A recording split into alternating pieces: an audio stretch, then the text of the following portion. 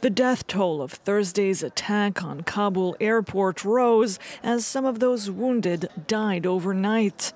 Dozens of people were killed in the explosions, mainly civilians, including children, and also some members of the Taliban.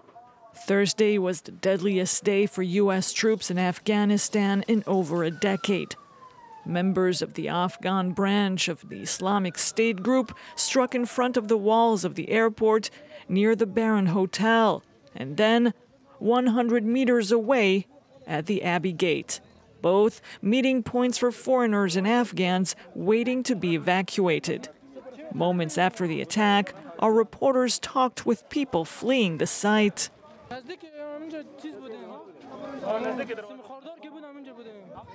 He was referring to barbed wire found by one of the gates at Kabul airport, where thousands of Afghans have amassed every day seeking to flee the Taliban-controlled country.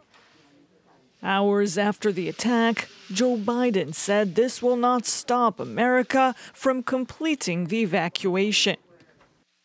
These ISIS terrorists will not win. We will rescue the Americans who are there. We will get our Afghan allies out, and our mission will go on.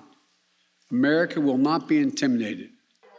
Friday morning, more flights allowed foreign nationals and Afghans to leave Kabul, an operation that will gradually slow and end by August 31st.